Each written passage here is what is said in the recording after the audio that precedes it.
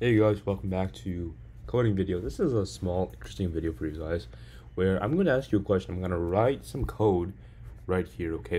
And then I'm going to want you to guess what the output is. We're going to kind of play guessing game this time. So I'm going to write the code, pause the video guys, and see if you can get it right. So here's the code, right here. Alright, here we go. I'm going to say int a equals 10 and then double b equals 10.7 and then double c equals a plus b, int d equals a plus c, and then system dot out dot print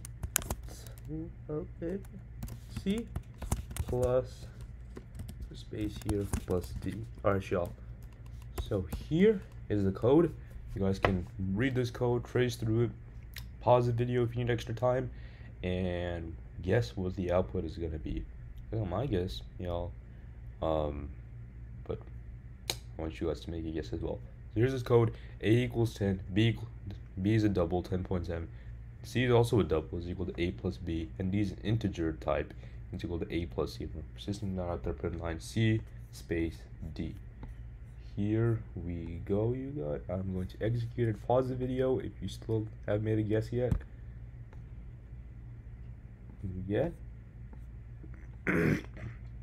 Incompatible type, possible lossy conversion from double to an int. So basically, if that's what you thought was gonna happen, you would be correct. So normally you trace through this code, right? Okay, so I think, I don't know, c equals a plus b, 20.7. d equals a plus c plus 20.7 plus 10, that's 30.7, but it's an integer, so it rounds down to 30. So it's 20.7 and 30. Some of you guys may have thought along the lines of that. But here's the thing. In d equals a plus c. The problem is though is we're doing conversion, right? See, look, double c is fine, 20.7, that's a double, because it can hold decimal places, but integers can't, right? Because this is a double, right? 30.7, right? That's what d is, right? It's 20.7 plus 10, right? This 10 is fine, but this is a double. We can't do a plus c.